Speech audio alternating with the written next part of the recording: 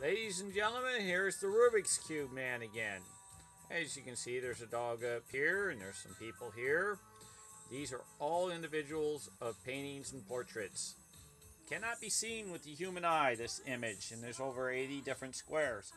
Well, let me just tell you a little bit of the thing real quick on the internet on the eyes and the Mona Lisa that you cannot see of the code. You can Google it. The code they found in the Mona Lisa's eyes, it is the same that is in my woman's eyes.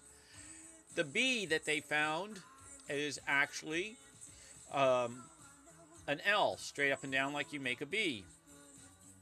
And when you turn around and make the part that is like an M that turns into the B, it actually is an M.